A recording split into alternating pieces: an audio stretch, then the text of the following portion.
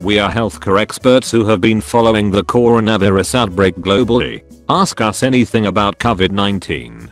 Hi Reddit. Here's who we have answering questions about COVID-19 today. Dr. Eric Rubin is editor-in-chief of the New England Journal of Medicine, associate physician specializing in infectious disease at Brigham and Women's Hospital, and runs research projects in the immunology and infectious diseases departments at the Harvard T.H.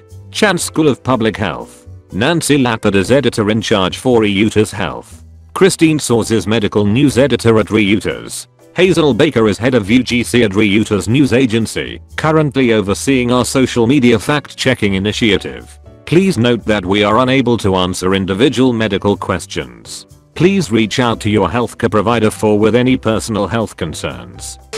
Are you concerned about contracting coronavirus yourself? How safe do hospital workers feel caring for the patients? Am I worried myself? Yes. But I'm a doctor and patients need care. That's part of the job. Eric.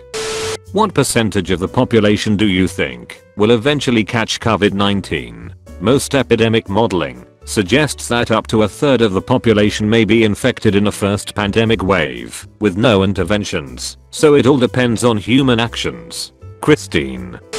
Do I need to sanitize food packages or mail parcels that I get from the delivery guy? How long does the virus stay on surfaces? To your first question, we don't know how much of a risk these represent. Yes, the virus can persist on surfaces, but epidemiologic observations don't really suggest that these are important sources of infection if you're concerned. There are several online sources recommending how to do safe disinfection. For what it's worth, I don't bother, but the rest of my family does. Eric.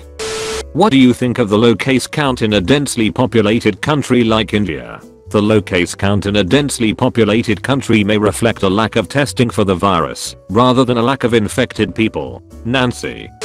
What techniques are you applying on your personal lives to keep you going during these tough times? Another technique, use your non-dominant hand to open doors. Take groceries off shelves in stores, etc. because you are less likely to touch your face with that non-dominant hand. Nancy. Cries and ambidextrous. Yoga. Spring cleaning. I bet homes in lockdown cities have never been as clean as they are now. Christine. You are drastically underestimating my laziness. My husband and I are self-isolating, avoiding supermarkets, washing hands frequently, trying to get fresh air at least once a day. Nancy.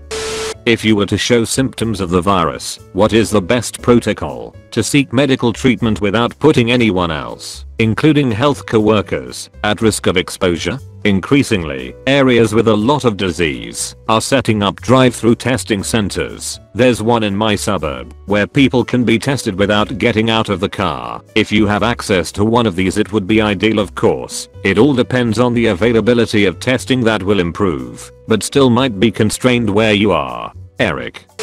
Can COVID-19 become more potent as it makes its way around, or does it remain static? Any virus can evolve over time, and it's most typical for them to become weaker, cause less severe disease. The new SARS-CoV-2 virus is so far very stable, so there is no concern that it will become more virulent than it already is. Christine.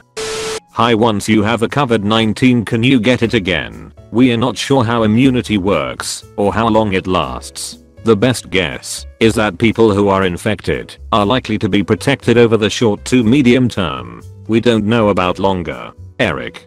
It's refreshing to hear an honest "we don't know" rather than spouting conjecture and assumptions. Thanks for all you're doing. Is it safe to go out and run/cycle/workout without a mask, no contact with others? We also got this question during a separate chat. Here's what Dr. Isaac Bogoch, an infectious disease researcher and scientist, had to say. Oh yeah. Most provincial or state guidelines suggest it is just fine. Just space it out and no crowds.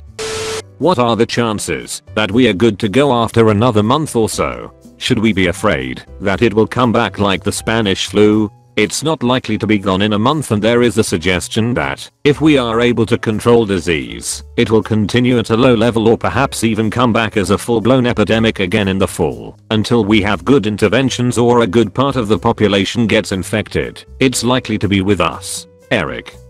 Is it possible the virus has been circulating, that is, Community spread in areas currently being impacted. New York, LA, Spain, as early as December. While it's possible that the virus has been around for a while in places outside of China, it seems fairly unlikely. We know that it spreads rapidly and becomes a local epidemic that would be hard to miss. Eric, what do you think will be the biggest impact on healthcare beyond the front lines of the pandemic? This is a huge problem for healthcare right now. In areas like New York City and northern Italy, we've seen institutions that are unable to cope with the volume of patients. And don't forget about people with other diseases, pregnant women and kids who need routine vaccines. We are not prepared, and there will be a lasting impact. Eric, Hazel, what do you think is the biggest concern surrounding the misinformation of the coronavirus? Infection rates, mortality rates, susceptibility? If you could say, where do you find the majority of this information needing to be fact-checked coming from?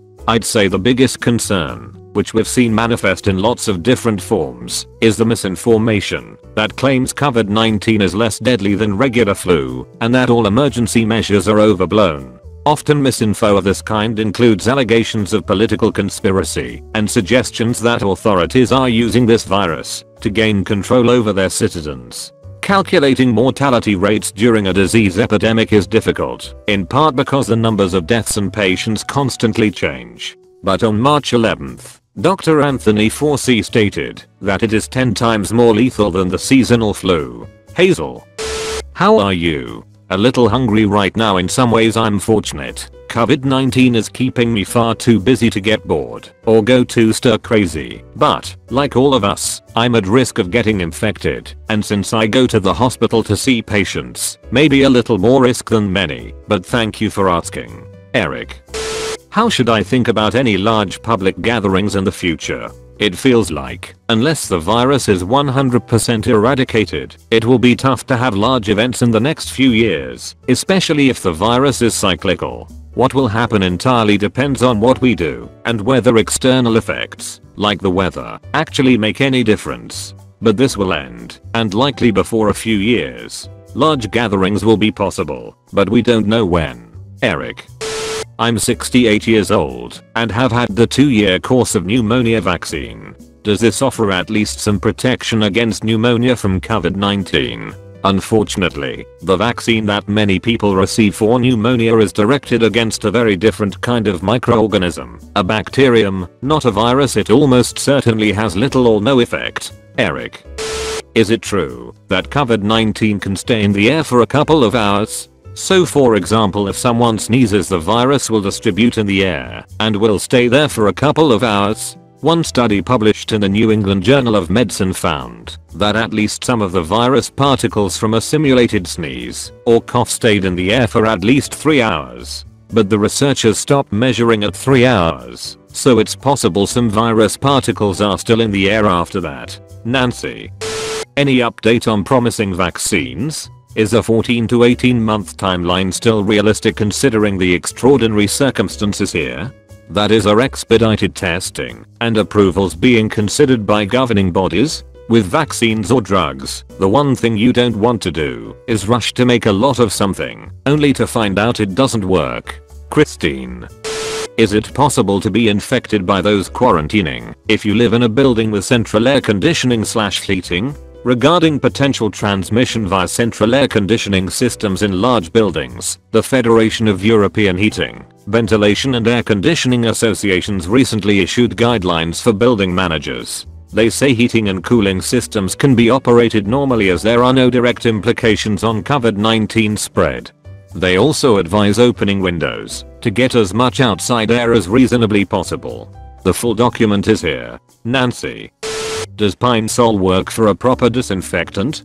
Can't find bleach, rubbing alcohol, Clorox wipes or Lysol spray. Almost any disinfectant should work along with plain old soap. Eric, is it true that blood pressure medications may increase the severity of COVID-19 in those that become infected? I think that there is little compelling evidence that blood pressure medications change susceptibility to infection or severe disease. The data out there are a bit contradictory, but controlling your blood pressure is important and most blood pressure medications aren't a worry at all. I'd stick with what you're on, as long as it's working. Eric, Given how many young and even relatively healthy people have not just been infected, but killed by COVID-19, it seems like that this mostly strikes older adults messaging really should be changed and everyone needs to view this as a far greater threat. Would you agree? I agree with the idea that this remains a threat to young people as well as old. While the death rate is far lower in those who are younger, it's still real and far higher than almost any other common infection. Eric. Do you have any tips for maintaining our mental health during this time? I spend my time coming up with new Zoom virtual backgrounds. Seriously, it's tough to be locked down and worried at the same time. Get outside if you can, exercise, play with the dog, and make sure that you set aside time for yourself. Eric. What age is the youngest/oldest confirmed infected/death due to COVID-19 worldwide/in USA? There have been all ages infected, from newborns to the elderly, and there have been survivors at all ages. Eric. Why has this been treated so extremely, while other viruses, like swine flu or bird flu, we essentially left unchecked? Is COVID-19 that much more dangerous? H5N1 and other avian flu strains are not left unchecked. They're monitored very closely at all times to avoid this kind of scenario. The 2009 H1N1 was not really a completely novel virus. Versions of H1N1 have been infecting people since 1918. As a result, primarily younger people were vulnerable to the 2009 virus. It's possible that SARS-CoV-2 was missed, in part, because it wasn't a flu virus, and the original SARS virus was contained after infecting 8,000 people and killing 800 of them. So coronaviruses may have been underestimated as a threat. Christine. I've seen several news sources claim experts from Johns Hopkins and other medical colleges are saying the virus can become less deadly as it spreads. Can you explain this phenomenon? Is it because the deadlier strains of the virus kill the patient faster and are thus less likely to spread than the less deadly strain? Or is it something else entirely? A virus idea of success is spreading to as many hosts as possible and making as many copies of itself as possible. So yes, one theory for why many viruses evolve to be weaker over time is that viruses that kill their host don't get very far. This pattern of weakening is seen with flu viruses and many others, but not all. We are not there yet with the current outbreak. Whether it's weaker 3 or 10 years from now doesn't change anything about today's situation. Christine. Will hot weather make this virus disappear? The virus probably won't disappear in hot weather. Singapore is practically on the equator, and the average temp there rarely goes below 75 degrees Fahrenheit and the virus circulated there. Christine.